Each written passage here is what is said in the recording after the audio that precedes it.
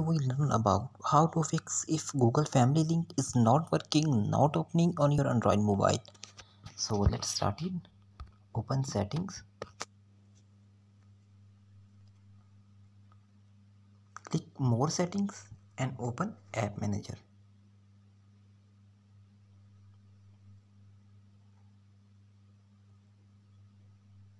Now open Family Link, Google Family Link. Open permission and allow all the permission. After that, restarting your mobile. After restarting your mobile, open Family Link again and check it is working. If it is not working, then you need to clear cache and clear data. So click storage, click clear cache and clear data. After that, just restart your mobile. After restarting your mobile, Google Family Link is working properly on your Android phone. So this is how you can solve your problem if Family Link is not working, not opening on your Android phone.